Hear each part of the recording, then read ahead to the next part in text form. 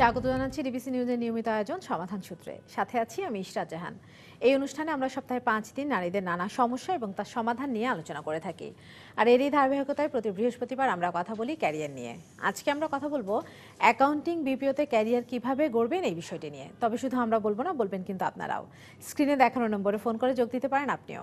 আপনার প্রশ্ন উত্তর দেওয়ার জন্য আজ আমার সাথে আছেন ডি টেম্পেটের প্রধান নির্বাহী কর্মকর্তা মহসিনা মুন্না। স্বাগত জানাচ্ছি আপনাকে। আসসালামু আলাইকুম। ওয়ালাইকুম আসসালাম। অ্যাকাউন্টিং বিপিও এই ধারণাটা বাংলাদেশে, আপনার সাথে কথা হচ্ছিল আমার, যে আপনি বলছেন যে মাত্র কয়েক বছর এই ধারণাটা শুরু হয়েছে। তো এটা নিয়ে জানতে চাই, প্রথমেই আসলে জানতে চাই যে বিপিওর ইলাবোরেশনটা কি এবং এটা অ্যাকাউন্টিং বিপিও বলতে আসলে কি বোঝানো হচ্ছে। ধন্যবাদ। BPO means business process outsourcing. যখন আমরা একটি কোম্পানি আরেকটি কোম্পানির কাছে আমার কোনো একটি কাজ আরেকটি কোম্পানিকে দিয়ে করাই, এটাকে আমরা আউটসোর্সিং সার্ভিস বলে থাকি। তো আউটসোর্সিং সার্ভিস বাংলাদেশে অনেক দিন ধরেই আছে, কিন্তু আমরা মেজরিটি যে সেক্টরটাতে কাজ করেছি, যেমন call centre, data processing, graphics design, এই সেক্টরটাতে। অ্যাকাউন্টিং বিপিওটা নিয়ে কাজ হচ্ছে আমাদের দেশে লাস্ট কয়েক বছর হলো, বাট ওয়ার্ল্ড ওয়াইড এটা খুব পপুলার একটি সার্ভিস।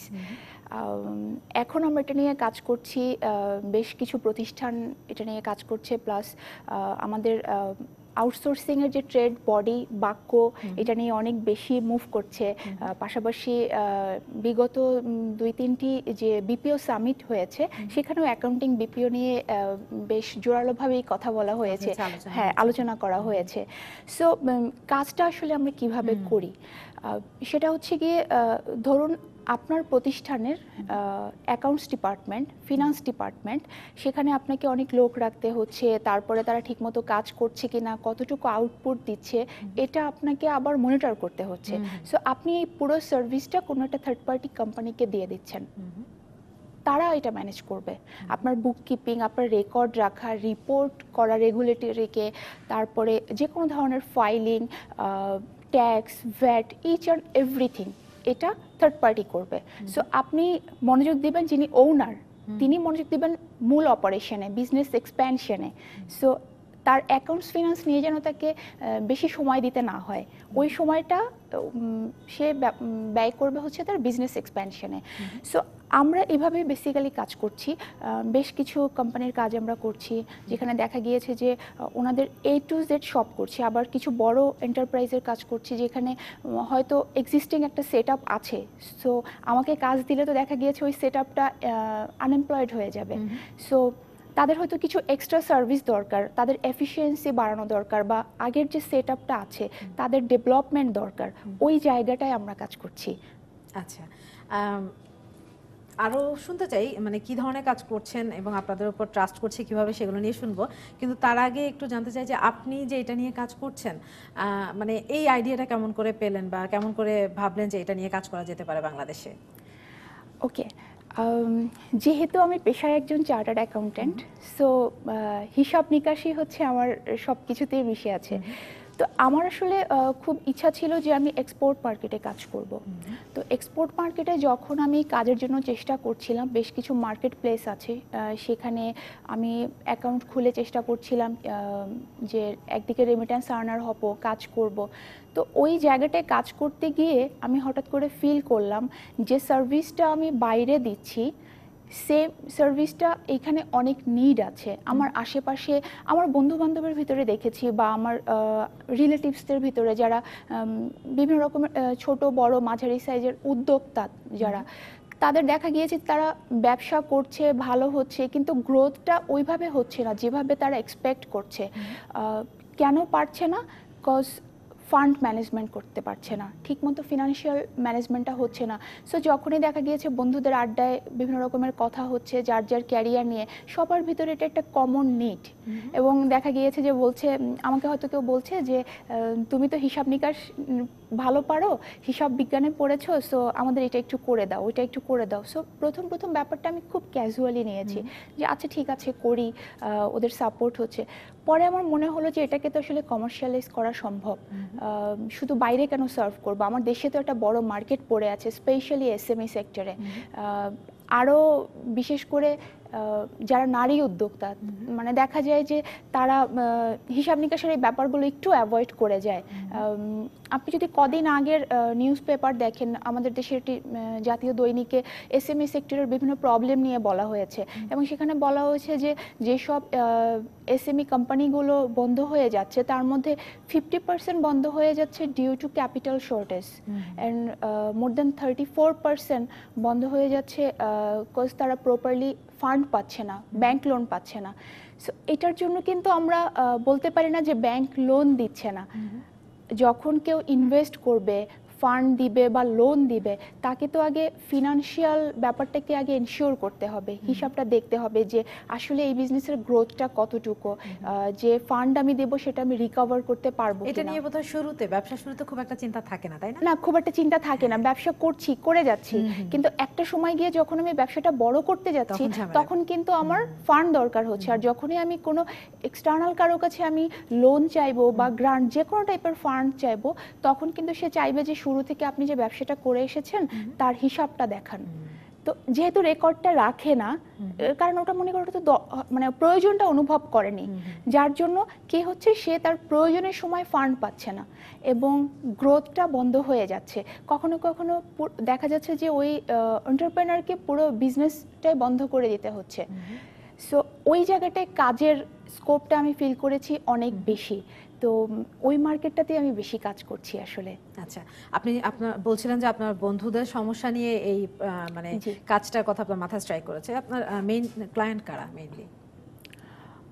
আমি খুব বেশি দিন তো কাজ করছি না, যাদেরকে আমি সার্ভ করেছি মেজরিটি হচ্ছে আইটি ইন্ডাস্ট্রির এসএমই, এছাড়া আপনার হ্যান্ডিক্রাফটস, আরএমজি সেক্টরে আছে অনেকে। আমি খুব স্লো মুভার, আমি আবার খুব আস্তে আস্তে এক্সপ্যান্ড করছি।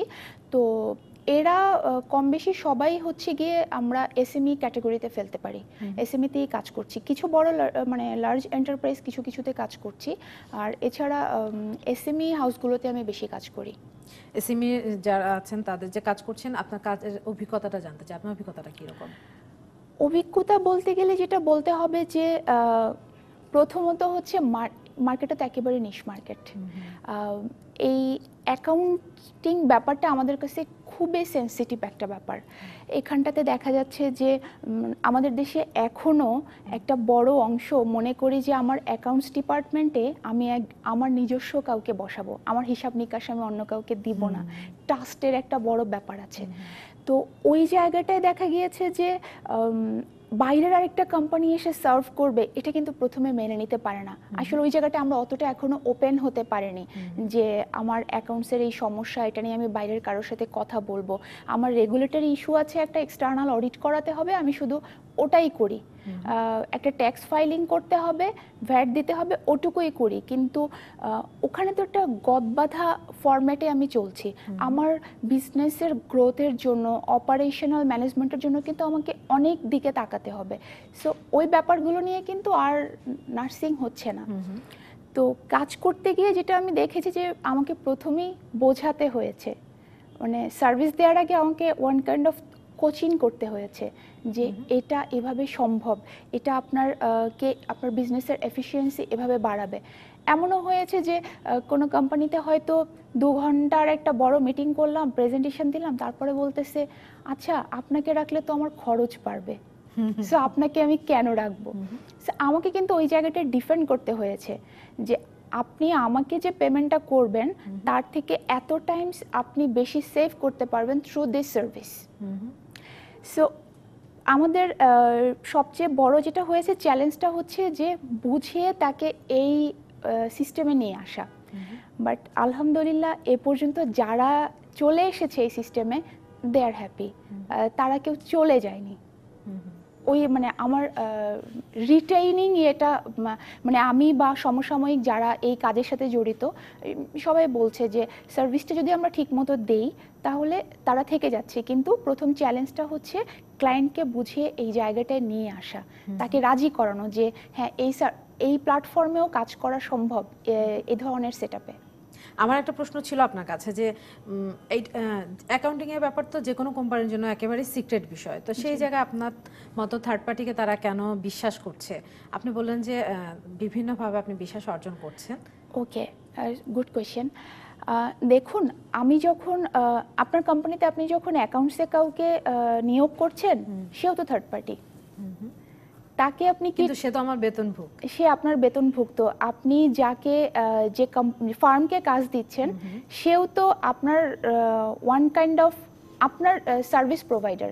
সো সে যদি আপনার ডেটার সিকিউরিটি এনশিওর না করে, তাহলে আপনি তাকে কেন কাজ দিবেন? সো আমাদের এই পেশায় সর্বপ্রথম যেটা ইস্যু, সেটা হচ্ছে আপনার কনফিডেন্সিয়ালিটি মেনটেন করতে হবে। বিকজ আমরা যখন চার্টার্ড অ্যাকাউন্টিং পড়ি, আমাদের যে পেপার যেখানেই পড়ি না কেন, সব কিছুর মূলে দুইটা ব্যাপার ছিল, একটা হচ্ছে ইথিক্স, আর একটা হচ্ছে ডেটার সিকিউরিটি বা কনফিডেন্সিয়ালিটি। সো আপনি যদি এটা মেনটেন না করেন, তাহলে তো আপনি এই ব্যবসাই করতে পারবেন না। সো এই সেক্টরে থাকতে হলে, ব্যবসা করতে হলে অবশ্যই ওইটা মেনটেন করতে হবে। আপনি ধরুন না, আপনি যখন কোম্পানি যদি আপনার পাবলিক লিমিটেড কোম্পানি হয়, সেক্ষেত্রে তো আপনি আপনার রিপোর্ট পাবলিকলি প্রকাশ করছেন। আপনি যদি প্রাইভেট লিমিটেড কোম্পানি হয়, সেখানে তো আপনার দেখা গিয়েছে আপনি তো রিপোর্টগুলো সাবমিট করছেন বিভিন্ন রেগুলেটরিকে। সো এইখানে তো প্রাইভেসি বলে যেটা আপনার হ্যাঁ বলতে পারেন ইন্টারনাল ম্যানেজমেন্ট অ্যাকাউন্টিং যেটা, ওটা নিয়ে যদি আমরা কথা বলি, অবশ্যই ওই প্রাইভেসি মেনটেন না করলে তো আমার ব্যবসায় সাস্টেনেবিলিটি আসবে না, আমার গ্রোথ হবে না, একটা জায়গায় আমাকে আটকে যেতে হবে। বিকজ এইটা হচ্ছে এই ব্যবসার মানে মূল মন্ত্র, যে আপনাকে ডেটা সিকিউরিটি এনশিওর করতে হবে। আচ্ছা, এই পেশায় যে আপনি এসছেন, আপনি কি কি বাধার সামনে পড়েছেন? প্রথম যে বাধায় পড়েছি, এখনও অনেক সময় পড়ি, অনেক ক্লায়েন্টে গিয়ে অনেক কিছু বলি, যেভাবে কাজ করছি এভাবে কাজ করা সম্ভব, দৃষ্টিভঙ্গিটা বা অনেক কথার টোনটা এমন থাকে যে একটা মেয়ে কিভাবে হিসাব নিকাশ চালাবে, মানে অ্যাকাউন্টিং, যদিও আমাদের এখানে অ্যাকাউন্টিং পেশায় সফলভাবে অনেক মেয়েরা কাজ করছে, বিভিন্ন কোম্পানিতে নেতৃত্ব দিচ্ছে, ইটস ট্রু, বাট এখনও একটা বড় জনগোষ্ঠীর কিন্তু ধারণা মেয়েরা কিভাবে হিসাব নিকাশ সামলাবে। সো আমি নিজে সরাসরি অনেক ক্লায়েন্ট থেকে এভাবে শুনেছি, অনেক কিছু বোঝানোর পর বলতেছে যে আপনি পারবেন তো, মানে পারবেন তোর ফিলিংটা এরকম যে আমি একজন নারী হিসেবে আমি এটা আসলে পারবো কিনা, এটা কি আমার কাজ, হিসাবটা আমি শেষ পর্যন্ত মেলাতে পারবো কিনা, নাম্বার ওয়ান। নাম্বার টু, যে জায়গাটা প্রবলেম ফেস করি প্রায়, সেটা হচ্ছে এজ ব্যারিয়ার। কজ আমরা এখনও মনে করি যে এই পেশায় অভিজ্ঞতা অবশ্যই একটা বড় বিষয়, যারা অভিজ্ঞ আমি তাদের প্রতি রেসপেক্ট রেখেই বলছি, আমাদের নতুনদেরও তো সুযোগ দিতে হবে। সো যখন কোথাও আমি কাজের ব্যাপারে কথা বলি, অনেক সময় সবাই যে আমি তা বলছি না, কেউ কেউ দেখা গিয়েছে বলছে যে অনেক সিনিয়র হয়তো বলছে যে এই তোমার বয়স কত হয়েছে, তুমি কি চার্টার্ড অ্যাকাউন্ট্যান্ট? আসলেই মানে ফিল লাইক দ্যাট যে আমাকে এখন সার্টিফিকেট দিয়ে প্রুফ করতে হবে। পারবে তো, তোমার তো মাথার চুল এখনো সব পাকেনি, তুমি কিভাবে করবে? সো এই ধরনের অনেক কিছু ফেস করতে হয়। এছাড়া আমার মনে হয়েছে আর সব কিছু ওকে, বাকি চ্যালেঞ্জগুলো অ্যাজ ইউজুয়াল বিজনেসের চ্যালেঞ্জ। আচ্ছা মোহসেনা মুন্না, আমরা একটা ছোট বিরতি নিয়ে আসছি। দর্শক, সমাধান সূত্রে একটা বিরতি নিচ্ছি, সঙ্গে থাকুন। আবারও স্বাগত সমাধান সূত্রে। আজকে আমরা কথা বলছি অ্যাকাউন্টিং বিপিওতে ক্যারিয়ার গড়বেন কিভাবে, এই বিষয়টি নিয়ে কথা বলার জন্য আমার সঙ্গে আছেন ডি টেম্পেটের প্রধান নির্বাহী কর্মকর্তা মোহসেনা মুন্না। মোহসেনা মুন্না, আমাদের সাথে একজন দর্শক আছেন, প্রশ্নটা নিয়ে নেই। দর্শক, আপনার নাম বলে প্রশ্ন করতে পারেন। আসসালামু আলাইকুম, আমি বাটার থেকে নাইম বলছিলাম। জি বলুন। আমি জানতে চাই অ্যাকাউন্টিং বিপিওতে ক্যারিয়ার করতে হলে একটি নির্ভরযোগ্য প্রতিষ্ঠান, এটা আমরা কোথেকে ক্যারিয়ারটা করতে পারবো? নির্ভরযোগ্য প্রতিষ্ঠান থেকে, প্রশ্নটা বুঝিনি। আচ্ছা, যে আমাদের বাংলাদেশে খুব সুন্দর শেখার জন্য। মোহসেনা মুন্না, জি, প্রথমে দর্শকের প্রশ্নের উত্তরটা দিয়ে নিই। আপনি যদি অ্যাকাউন্টিং বিপিওতে আপনার ক্যারিয়ার গড়তে চান, সেক্ষেত্রে আমাদের বাংলাদেশ সরকার এই ব্যাপারে বেশ বড় একটি উদ্যোগ গ্রহণ করেছে। বাংলাদেশে আনএমপ্লয়মেন্ট রিডিউস করার জন্য এসিআইপি নামে একটি প্রজেক্ট আছে, skill employment for investment programme, যেটা মিনিস্ট্রি অফ ফিনান্স এই প্রকল্পটি পরিচালনা করেন এবং ফান্ডেড বাই ইডিবি। সো এখানে বিভিন্ন বিষয়ের উপর তরুণ বেকার জনগোষ্ঠী যারা আছেন ওনাদেরকে প্র্যাকটিক্যালি এক্সপেরিয়েন্স দিয়ে তাদের দক্ষ গড়ে তোলা হয়। তো এখানে যে অন্যান্য বিষয়ের এটা বেশ কয়েক বছর ধরেই চলে আসছে, অন্যান্য বিষয়ের পাশাপাশি গত বছর থেকে এখানে অ্যাকাউন্টিং বিপিও বিষয়েও প্রশিক্ষণের ব্যবস্থা করা হয়েছে। সো আপনার ব্যাকগ্রাউন্ড যদি হয় অ্যাকাউন্টিং অথবা ফিনান্স গ্রাজুয়েট, আপনি ফ্রেশ গ্রাজুয়েট হন, তাহলে আপনি এসিআইপির এই প্রশিক্ষণ কর্মসূচিতে অংশগ্রহণ করতে পারেন। এখানে 240 ঘন্টার একটি প্রশিক্ষণ কর্মসূচি হাতে কলমে করানো হয়, যেখানে এই পেশায় আপনি কিভাবে কাজ করবেন, আপনার নিজেকে এই পেশায় তৈরি করার জন্য যত ধরনের সফট স্কিল, বেসিক যে ব্যাপারগুলো আছে এগুলো এখানে ইন শর্ট 240 ঘন্টা, অলমোস্ট 3 থেকে 3.5 মাসের মধ্যে প্রশিক্ষণটা দেওয়া হয়। এরপরে আপনি অ্যাজ ফ্রিল্যান্সার কাজ করতে পারেন, অথবা আপনি যে বিপিও ফার্মগুলো আমাদের দেশে আছে সেখানে আপনি ক্যারিয়ার করতে পারেন। আচ্ছা, কিন্তু প্রশ্নটা যখন চলে এসে করে নিতে চাই যে অ্যাকাউন্ট ফিনান্সের বাইরে অন্য কোনো সাবজেক্টে যারা পড়েছেন তারা এইটাতে কাজ করতে পারবেন কিনা, বা তাদের কোনো হোপ আছে কিনা? অন্যান্য বিষয়ে যারা পড়েছেন, হ্যাঁ তারা পারবেন, কিন্তু একটা সার্টেন স্টেজ পর্যন্ত। লাইক আপনার অ্যাকাউন্টিং আউটসোর্সিংয়ের অনেক ধরনের সার্ভিস আছে, এর মধ্যে একটা হচ্ছে data entry, accounting bookkeeping data entry, যেটা আপনার হয়তো সফটওয়্যারে ডেটাগুলো এন্ট্রি করতে হচ্ছে, ট্রানজেকশনগুলো বুঝে বুঝে ডেবিট ক্রেডিট অর সামথিং এভাবে তাকে এন্ট্রি করতে হচ্ছে। সো আপনি হয়তো বেসিক অ্যাকাউন্টিং ধারণাটা থাকলে ওটা করতে পারবেন, কিন্তু আপনার যদি ফুল ফেজে অ্যাকাউন্টিং রিপোর্টিংটা কিভাবে করে, ফিনান্সের মডেলিংটা কিভাবে করে, বাজেটিংটা কিভাবে করে, এই ধারণাগুলো না থাকে, তাহলে এটা করাটা আসলে যেহেতু সাবজেক্ট একটু টেকনিক্যাল, সো ওই জায়গাটায় কঠিন হয়ে যাবে। তারপর অনেকে আছে আসলে চেষ্টা করলে কি না হয়, ওই সাবজেক্টে হয়তো সে পড়েনি, সে হয়তো marketing, management or economics or অন্য কোনো সাবজেক্টে পড়েছে, কিন্তু অনেকটা সময় ধরে এটার পিছনে লেগে আছে, নিজেকে তৈরি করেছে এটার জন্য, পড়াশোনা করেছে, তাহলে সে অবশ্যই পারবে। আচ্ছা, এই পড়াশোনা নিয়ে আরও একটু প্রশ্ন আছে, সেটা আমি পরে করতে চাই। তার আগে একটু জানতে চাই যে এইটার লোকাল মার্কেট সাইজটা কেমন, অ্যাকাউন্টিং বিপিও আউটসোর্সিং এর? লোকাল মার্কেট সাইজ তো অনেক বড়, মানে পুরো মার্কেটটাই পড়ে আছে, কারণ এই মার্কেটটা পুরো আনট্যাপড মার্কেট।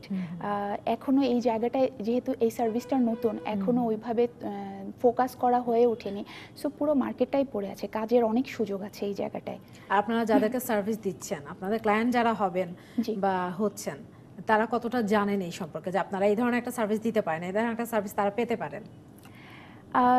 খুব বেশি জানে না, জানছে, আস্তে আস্তে তারা জানা শুরু করেছে।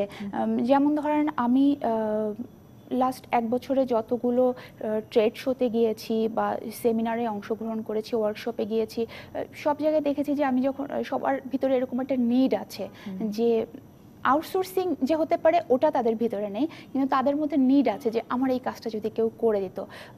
সাপোজ আপনার কোম্পানিতে মিডিয়াম সাইজ, খুবই ছোট একটা কোম্পানি, হয়তো 15-20 জন এমপ্লয়ি আছে, বেশ অল্প কিছু ট্রানজেকশন হয়, বাট নাম্বারটা হয়তো বড়, আপনি ব্যবসা করে যাচ্ছেন, কিন্তু অ্যাকাউন্টসটা আপনি প্রপারলি মেনটেন করতে পারছেন না। এখন ওখানে আপনি একজন অ্যাকাউন্টেন্ট রাখবেন, আপনি ওখানে একজন accounting or finance or business graduate রাখতে হলে আপনাকে স্টার্টিংয়ে অ্যাটলিস্ট তাকে 25 থেকে 30 হাজার টাকা বেতন দিয়ে তাকে রাখতে হবে, কিন্তু সে কতটা আপনাকে দিতে পারবে এটা হচ্ছে কথা, কারণ একজন তো আসলে সব কিছুতে এক্সপার্ট নাও হতে পারে, না হওয়ার সম্ভাবনাটা খুব বেশি। আবার দেখেন, এই কোম্পানিটা যদি একজন প্রফেশনাল অ্যাকাউন্টেন্টকে রাখতে যায়, সেটা কিন্তু তার জন্য একটা বার্ডেন হয়ে যাবে, কারণ একজন প্রফেশনাল অ্যাকাউন্টেন্ট ডেফিনেটলি অনেক বেশি এক্সপেন্সিভ হবে। আবার যদি তার কাছে ওই পরিমাণ ফান্ডও থাকে, সে রাখলো, আসলে ওই প্রফেশনাল অ্যাকাউন্টেন্ট কী করবে, তার তো ওই পরিমাণে কাজ নেই। সো এই জায়গাটায় আমরা যেটা করি, আমরা এখানে একটা কাস্টমাইজ সলিউশন দিই, লাইক ওই ওনারের সাথে বা কোম্পানির ম্যানেজমেন্ট টিমে যারা আছে ওনাদের সাথে কথা বলে হয়তো আমরা প্রথমে একটা মেজারমেন্ট নেই যে আসলে কতটুকু লেবার আওয়ার বা কতটুকু এফোর্ট এইখানে একজন প্রফেশনাল অ্যাকাউন্টেন্টের দিতে হবে। দেন আমরা ম্যানেজমেন্টের সাথে বসি যে দেখেন আপনার এখানে যে কাজ আছে সপ্তাহে একদিন আসলে এটা আমাদের জন্য এনাফ। সো আপনি আমাদের কোম্পানিকে হায়ার করেন, আমরা উইকলি একদিন আসবো। কোনো কোনো কোম্পানি আছে উইকলি 2 দিন হতে পারে, কোনোটা হতে পারে যে দিনের একটা অংশ আসলেই হবে। আবার এমনও কোম্পানি আছে সেখানে ট্রানজ্যাকশন এত কম যে 15 দিনে একবার গেলেই হয়। আচ্ছা, আবার অনেক কোম্পানি আছে যেখানে অলরেডি একটা অ্যাকাউন্টিং সেট আপ আছে, অ্যাকাউন্টিং ফিনান্স ডিপার্টমেন্ট আছে, but they are not much efficient.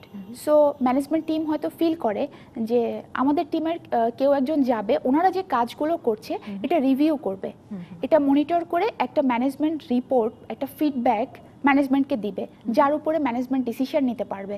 So ওই সময় কি হচ্ছে দেখেন, আমার টিমের একজন chartered accountant at a time অনেকগুলো কোম্পানিকে সার্ভ করতে পারছে। সো এদিক দিয়ে আমি যেমন বেনিফিশিয়ারি হচ্ছি, ওই দিক দিয়ে যারা এই সার্ভিসটা পাচ্ছেন ওনাকে কিন্তু ফুল টাইম কোনো প্রফেশনাল অ্যাকাউন্টেন্ট হায়ার করতে হচ্ছে না। উনি খুব স্বল্প, ওনার যতটুকু দরকার ঠিক ততটুকু কাস্টমাইজ উনি পেয়ে যাচ্ছেন তার বাজেটের ভিতরে। ইভেন আমরা এই জায়গাটা এভাবেও কাজ করি, যদি ক্লায়েন্ট ফিল করেন যে না উনি কোনো হ্যাসেলে যাবেন না, ওনার একেবারে ডেটা এন্ট্রি থেকে রিপোর্টিং পর্যন্ত পুরোটাই আমরা করব, আমরা সেটা করে দিচ্ছি। আমরা প্রথমে বলি যে যদি আপনি আপনার কোনো এক্সিস্টিং এমপ্লয়িকে দেন আমি তাকে ডেভেলপ করে দিতে পারি একটা লেভেল পর্যন্ত, কারণ সবটা তো আমার হাতে নেই। আর যদি আপনি মনে করেন যে না সেটাও আমার এমপ্লয়ি করবে, দেন ফাইন, আমি ওখানে একজন এমপ্লয়ি দিয়ে দিচ্ছি, ওখানে ফুল টাইম কাজ করছে, আমি মনিটর করছি, আমার পেরোলে থাকছে, আমাকে রিপোর্ট করছে, ম্যানেজমেন্টের সাথে আমার সিনিয়র টিম বসছে। সো এভাবে করে সার্ভিসটা আস্তে আস্তে পপুলার হচ্ছে। এবং যখনই দেখা গিয়েছে আমি কথা বলছি এই বিষয়ে কারোর সাথে, সবাই বলে তাই এভাবে হয়, এটা খুব ভালো সার্ভিস, তো এভাবে তো কখনো চিন্তা করিনি। বিকজ আমার যেটা দরকার নেই, আমার যতটুকু দরকার আমি ততটুকুই হায়ার করলাম। দেন যদি পরে কোম্পানি গ্রোথ আরও বেশি হয়, সেখানে কাজের স্কোপ আরও বাড়ে, আমরা কথা বলে তখন আমাদের টাইমিংটা বাড়িয়ে নিলাম, প্রাইসিংটা বাড়িয়ে নিলাম, ওটা পরের ব্যাপার। কিন্তু এভাবে যে স্টার্ট করা যায় এই ব্যাপারটা মানে সবার কাছে খুব নতুন, আস্তে আস্তে জানছে এবং আমি ফিল করি যে তারা খুব ভালোভাবে এটাকে ওয়েলকাম করছে। আপনি প্রাইসিং এর কথা বলছিলেন, প্রাইসিং নিয়ে শুনতে চাই, কিন্তু তার আগে একটু জানতে চাই যে এফিসিয়েন্সি বাড়ানোর কথা বলছিলেন, অনেকে এফিশিয়েন্ট না তাদেরকে আপনারা ট্রেনিং দেন। আপনি অর্থ মন্ত্রণালয়ে একটা প্রকল্পে ট্রেনার হিসেবে কাজ করছেন, সেই প্রকল্প নিয়ে একটু আগেই বলছিলেন, তো সেটা নিয়ে জানতে চাই, মানে ট্রেনার হিসেবেও এইখানে একটা ক্যারিয়ার আছে তাহলে? জি অবশ্যই, কারণ এই প্রকল্পের আওতায় বাংলাদেশ সরকারের বেশ বড় একটি প্রজেক্ট এটি, এবং এখানে লক্ষ্যমাত্রাটা অনেক বড় যে বেশ বড় একটি জনগোষ্ঠীকে এই পেশায় নিয়ে আসবে। সো আমি যখন এই পেশায় আমার তরুণ জনগোষ্ঠীকে নিয়ে আসতে চাইবো, আগে তো তাদেরকে গ্রুমিং করতে হবে, ট্রেনিং দিতে হবে। সো ওই জায়গাটাও অ্যাজ ট্রেনার ক্যারিয়ারটা, মানে যারা ইন্ডাস্ট্রি এক্সপার্ট আছেন, পাশাপাশি যারা কোচিং করেন, ট্রেনিং প্রফেশনে আছেন, তাদের জন্য ডেফিনেটলি এটা একটি ভালো ক্যারিয়ার। আচ্ছা, দেশের ভেতরে কি কি সার্ভিস হতে পারে সেটা নিয়ে যদি আমাদেরকে জানান। দেশের ভিতরে এক কথায় বলতে গেলে তো অ্যাকাউন্টস ফিনান্স রিলেটেড সব কিছু। আমি যদি একটু ভেঙে বলি, ধরেন একটি বেশ বড় একটি এন্টারপ্রাইজ বা মাঝারি ধরনের একটি এন্টারপ্রাইজ, সেখানে কি হচ্ছে, ওনার ওই কোম্পানির হয়তো 10-12টা ব্যাংক অ্যাকাউন্ট আছে, মানে একাধিক ব্যাংক অ্যাকাউন্ট। সো ওনার ক্লায়েন্টদের কাছ, কাস্টমারদের কাছ থেকে পেমেন্ট আসছে, অ্যাকাউন্টে ঢুকছে, আবার উনি ওনার সার্ভিস প্রোভাইডারদেরকে পেমেন্ট দিচ্ছেন। তো ওনার এই যে মনে রাখা ব্যাপারটা ম্যানেজ করা, যে আমার কোন অ্যাকাউন্টে আছে ফান্ড, ওখান থেকে আমি ঠিক কতটুকু ফান্ড এখন কোথায় দিব, সে এই যে ফান্ড ম্যানেজমেন্টটা, এটা একটা বড় চ্যালেঞ্জ। দেখা গিয়েছে যে তার বিজনেসের ব্র্যান্ডিং, এক্সপ্যানশন, অপারেশন, এগুলোর একটা বড় অংশ চলে যাচ্ছে ফান্ড ম্যানেজমেন্টে, যে এটা কিভাবে আসবে। সো ওই জায়গাটায় আমরা কাজ করি। রিসিভেবল ম্যানেজমেন্টে আমরা কাজ করতে পারি। রিসিভেবল ম্যানেজমেন্ট মিনস আপনার ক্লায়েন্টের কাছে অনেক টাকা ডিউস পড়ে আছে, সো আপনি যদি সেখান থেকে টাকা তুলতে না পারেন, তাহলে আপনাকে যারা সার্ভিস দিচ্ছে আপনি তাদেরকে পেমেন্ট করতে পারবেন না, আপনি একটা ফান্ড ক্রাইসিসে পড়বেন। তো সেই জায়গাটায় এইটাকে কিভাবে একটা সুন্দর ক্যাটাগরাইজ করে কিভাবে এই ফান্ডটা তাড়াতাড়ি কালেক্ট করা যায়, ওই জায়গাটায় আমরা কাজ করি। আমরা পেবেলেও কাজ করি, বিকজ পেমেন্ট করতে গিয়ে কাকে কত দিনের আমি ক্রেডিট লিমিট দিব, কার পরে কাকে পেমেন্ট করব, কার বেসিক নিডটা কতটুকু, টার্মস অ্যান্ড কন্ডিশনগুলো কি হবে, সেই ফান্ডটা আমি কোন জায়গা থেকে ম্যানেজ করব, এটা একটা বড় চ্যালেঞ্জ। ওই জায়গাটায় কাজের সুযোগ আছে। আর একটা বড় জায়গা হচ্ছে গিয়ে রিকনসিলিয়েশন। লাইক দেখা যাচ্ছে সাপোজ আমার কোম্পানির আপনি একজন ক্লায়েন্ট, সো আপনার সাথে আমার অনেক লেনদেন হচ্ছে, সার্ভিস দিচ্ছি, আপনি পেমেন্ট করছেন, অনেক বিল করছি। তো একটা সময় বছর শেষে আপনি বলতেছেন একটা অ্যামাউন্ট যে আমার কাছে আমি আপনার কাছে এত টাকা পাই, আমি বলতেছি আরেকটা অ্যামাউন্ট, মিলছে না। সো এই যে গ্যাপটা কেন হলো, হয়তো আপনি পেমেন্ট করেছেন, আমি সেটা হয়তো আমার হিসাবে তুলিনি। সো রিকনসিলিয়েশন এটা কাজের একটা বড় জায়গা, যে দুইটা পার্টির ব্যালেন্সটা নিয়ে কাজ করা এবং এক জায়গায় একমত হওয়া যে রিয়েল ব্যালেন্সটা হচ্ছে এটা আপনার রিসিভেবলে হতে পারে, পেয়েবলে হতে পারে, আপনার সাপ্লায়ারদের সাথে হতে পারে, ব্যাংকের সাথে হতে পারে। বিকজ ব্যাংক তো ব্যাংক স্টেটমেন্ট দিয়ে দিচ্ছে, আপনার নিজের কাছে আপনার একটা ক্যাশের হিসাব আছে যে ব্যাংকে কত টাকা দিয়েছি, ক্যাশ কত তুলেছি, তারপরেও কিন্তু কিছু গ্যাপ পড়ে যাচ্ছে। সো এই গ্যাপটা মিলানো, এটাকে আমরা অ্যাকাউন্টিংয়ের ভাষায় বলি রিকনসিলিয়েশন, ব্যাংক রিকনসিলিয়েশন। এই জায়গাটায় কাজের একটা বড় স্কোপ আছে। আমার দেখা বেশ কিছু কোম্পানি দেখা গিয়েছে যে কোয়ার্টার শেষে হয়তো তাদেরকে কাজে রিপোর্টিংয়ের একটা প্রেশার পড়ে, সো এক্সিস্টিং এমপ্লয় দিয়েই সবগুলো রিকনসিলিয়েশন করা হয়ে ওঠে না।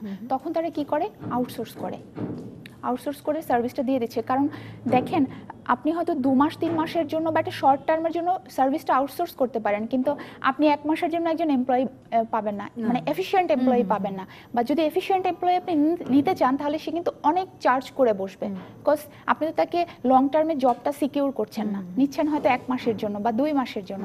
সো তখন কি হচ্ছে, এই সার্ভিসটা দিয়ে দিচ্ছে, আমাদের মতো থার্ড পার্টিকে দিয়ে দিচ্ছে, আমরা তখন এই সার্ভিসটা করে দিচ্ছি। এবং এখানে আমরা আরেকটা জায়গায় খুব বেশি কাজ করি, ম্যানুফ্যাকচারিংয়ে স্পেশালি। আমার বেশ কিছু ক্লায়েন্ট আছে যাদের শুরুর দিকের অভিযোগগুলো এমন ছিল যে আপা দেখেন, আমার ব্যবসায় আমি ইনকাম করছি, প্রফিটও আল্লাহর রহমতে হচ্ছে, কিন্তু টাকা থাকছে না, টাকাটা কোথায় যাচ্ছে বুঝতে পারছি না। সো রিসেন্টলি আমি একটা ক্লায়েন্টে এভাবে কাজ করেছি। আমি তখন বললাম যে আপনার পুরো অপারেশন প্রসেসটা আগে আমার দেখতে হবে, টাকাটা কোথায় যাচ্ছে সেটা আগে আমার বুঝতে হবে, বিকজ আমি তো এক্সটার্নাল, আমি তো জানি না। সো আমাকে আপনি আগে অ্যালাউ করেন যে আমি আপনার অপারেশনে ফুল অ্যাক্সেস আমাকে দেন, আমি দেখব যে কোন স্টেপে গিয়ে আমার কোনো কিছু মিসইউজ হচ্ছে কিনা, আমার রিসোর্সের মিসইউজ হচ্ছে কিনা, আমার যে ক্যাপাসিটি আছে সে মেশিনারিজ হোক, আমার লেবার হোক, আমার ক্যাপাসিটি ফুললি ইউটিলাইজ হচ্ছে কিনা, ওখানে আনইউটিলাইজ কিছু পড়ে আছে কিনা। সো যখন আমি পুরো অপারেশনের একটা প্রসেস অডিট করে ফেলি, ইন্টারনাল অডিট বলি আমরা এটাকে, অপারেশনাল প্রসেস অডিট, এটা করে ফেলি, তখন কিন্তু আলটিমেটলি ওই ব্যাপারটা নাম্বারে রিপ্রেজেন্ট হচ্ছে, হ্যাঁ এই জায়গাটায় অপারেশনের এই গ্যাপটার জন্য এই লসটা হচ্ছে। সে ফর আপনি এখান থেকে শাহবাগ যাবেন, যাওয়ার কিন্তু অনেকগুলো রাস্তা আছে, এবং এক একটা রুটের কিন্তু আপনি যদি যে কোনো ধরনের রাইড শেয়ারিংয়েও চড়েন বা আপনার নিজের গাড়ি নিয়ে যান, ফুয়েল কস্ট এক এক রকম আসবে। সেম আপনার বিজনেসের যে প্রসেস আছে, এই প্রসেসটা চেক করে দেখতে হবে যে এইখানে কোথাও লুফল আছে কিনা, এটা অন্য কোনো বেস্ট ওয়েতে করা যায় কিনা, যে জায়গাটা দিয়ে আপনি সেভ করতে পারেন। দিন শেষে কিন্তু বিষয় একটাই, আপনার সেভিংস, বিকজ আপনি সেভ করতে পারলে আপনার প্রফিটটা বাড়বে। রেভিনিউ বাড়ানোর থেকে কিন্তু যদি আপনি কস্ট কমিয়ে প্রফিট বাড়াতে পারেন, এটা অনেক বেশি ইজিয়ার। সো ওই জায়গাটায় আমরা অনেক বেশি কাজ করি। এই সবগুলো সার্ভিসের মধ্যে কোনটা সবচেয়ে পপুলার, এটা নিয়ে জানবো, একটা ছোট বিরতি নিয়ে আসছি। দর্শক, সমাধান সূত্রে একটা বিরতি নিচ্ছি, সঙ্গে থাকুন। আবারও স্বাগত সমাধান সূত্রে। আজকে আমরা কথা বলছি অ্যাকাউন্টিং বিপিওতে ক্যারিয়ার কিভাবে গড়বেন এই বিষয়টি নিয়ে। কথা বলার জন্য আমার সঙ্গে আছেন ডিটেম্পেটের প্রধান নির্বাহী কর্মকর্তা মহসিনা মুন্না। মহসিনা মুন্না, আপনি যে বেশ কয়েকটা সার্ভিসের কথা বলছিলেন আমাকে, এর মধ্যে সবচেয়ে জনপ্রিয় কোনটা? সবচেয়ে জনপ্রিয় হচ্ছে গিয়ে চাহিদা বেশি, হ্যাঁ জনপ্রিয় যেটা আমি সার্ভ করছি বর্তমানে, সেটা হচ্ছে অ্যাজ এ হোল আপনার মান্থলি আমরা এটাকে বলি রিটেইনার সার্ভিস। এন্টায়ার অ্যাকাউন্টস আমরা দেখব, ম্যানেজমেন্টকে আমরা রিপোর্ট দিব, VAT, tax, others compliance, each and everything আমরা দেখব। মানে পুরোটা একবারে ছেড়ে দিতে চায়।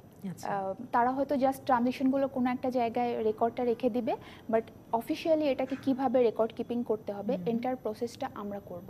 এই সার্ভিসটা অনেক বেশি পপুলার, কজ এখানে আপনি শুনলে অবাক হবেন, আমরা 10,000 টাকাও সার্ভিস দিচ্ছি। আপনি কিন্তু 10,000 টাকা অ্যাকাউন্টেন্ট পাবেন না। প্রশ্নই আসে না। সাপোজ আপনার একটি বুটিক শপ আছে, সো ওইখানে হয়তো আপনার হিসাব নিকাশটা মেনটেন করতে হবে, বিকজ আপনার এই বুটিক আপনার শোরুমটাও তো আপনি একসময় এক্সপ্যান্ড করবেন, আরেকটা আউটলেট নিতে চাইবেন, আপনার ফান্ড দরকার হবে ব্যাংকের কাছে।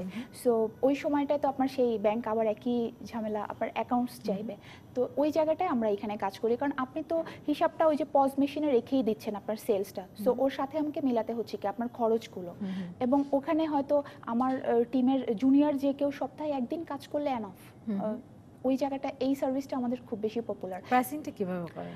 প্রাইসিংটা করি আমরা প্রথমে ক্লায়েন্টের সাথে বসি, বসার পরে তার নিডগুলো বোঝার চেষ্টা করি। অনেক সময় দেখা যায় যে ক্লায়েন্ট এক্সপ্লেন করতে পারে তার নিড, অনেক ক্লায়েন্ট বুঝতেই পারে না তার আসলে নিডটা কি। সো শুরুর দিকে যেহেতু আমাদের সার্ভিসটা নতুন, সো শুরুর দিকে আমরা অনেক সময় দেখা গিয়েছে যে মাসখানে, 1 সপ্তাহ 2 সপ্তাহ তাকে ফ্রি সার্ভিসও দেই, যে আগে ব্যাপারটা বুঝুক, উনি বোঝার পর উনি নিডটা ফিল করুক, দেন ওই ওনার যে প্রবলেমগুলো আগে বোঝার চেষ্টা করি, ওনার প্রবলেমটা কোথায়, উনি কোন জায়গাটায় প্রবলেম ফিল করছে, সেইটার জন্য কাস্টমাইজ সলিউশন কি হতে পারে, সেখানে আমার কতটুকু এফোর্ট দিতে হবে, সেই এফোর্টের লেবার আওয়ারটা হিসাব করে দেন আমরা প্রাইসিং করি। এবং এটা ভ্যারি করে, মানে আমার ক্লায়েন্ট এ কে আমি যে প্রাইসিং দিব বি এর জন্য সেটা হবে না, বিকজ দুজনের নিড ডিফারেন্ট, সলিউশন ডিফারেন্ট। আচ্ছা, এই সেক্টরে যদি কেউ আসতে চায়, প্রাথমিকভাবে কিভাবে সে কাজটা শুরু করতে পারে, বা মানে কিভাবে সে তার আপনার পরামর্শ শুনি?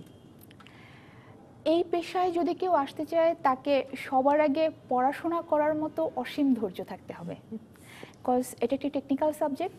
সো আপনি যদি ডে বাই ডে আমাদের এনবিআর থেকে বা গভর্নমেন্টের বিভিন্ন পলিসি চেঞ্জ হচ্ছে, আমরা ডিজিটালাইজ হচ্ছি, সো প্রথমত হচ্ছে আপনাকে এই বিষয়গুলোতে নিজের দক্ষতা অর্জন, অ্যাকাউন্টিং কনসেপ্ট তো মাস্ট থাকতে হবে, ফিনান্স কনসেপ্ট থাকতে হবে, বাট আপডেটগুলো নিতে হবে। ইন্টারন্যাশনাল যে অ্যাকাউন্টিং স্ট্যান্ডার্ডগুলো আছে, ফিনান্সিয়াল রিপোর্টিং স্ট্যান্ডার্ডগুলো আছে, এখানে কী কী চেঞ্জ আসতেছে এই ব্যাপারে নিজেকে আপডেট রাখতে হবে।